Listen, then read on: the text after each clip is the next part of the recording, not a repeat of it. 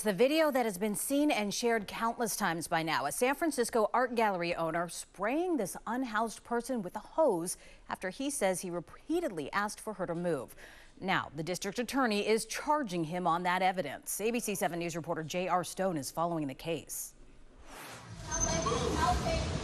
Collier Gwynn, the gallery owner who sprayed down this homeless individual earlier this month, was arrested Wednesday after San Francisco District Attorney Brooke Jenkins issued a misdemeanor battery arrest warrant, saying on Twitter, the alleged battery of an unhoused member of our community is completely unacceptable. I thought it was really disturbing. I think it's not okay to, no matter how bothered you are in any given situation, I think it's not okay to, spray water at someone. Alex Sakiyama lives in the area and is familiar with the person sprayed, often hearing her scream at night.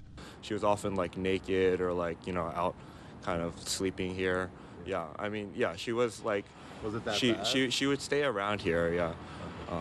I don't know that it was bad enough to attack her.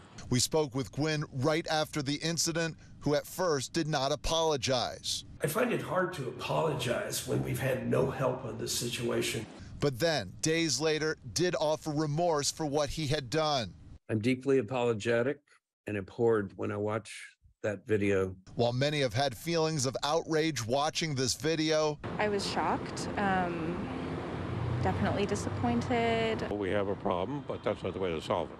some, though, told us there are major problems on the streets. While outside of Collier Gwynn's gallery, a man who appeared to be intoxicated set up outside the door. Some in the area say the situation built up to this. It got messy.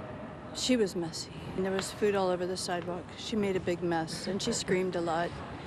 And we could hear it, you know, in the building. It was tough. She needs help. That woman needs help. Collier Gwynn was booked here at the San Francisco jail at 5:37 Wednesday night. We have reached out to him and his family, but have not heard back.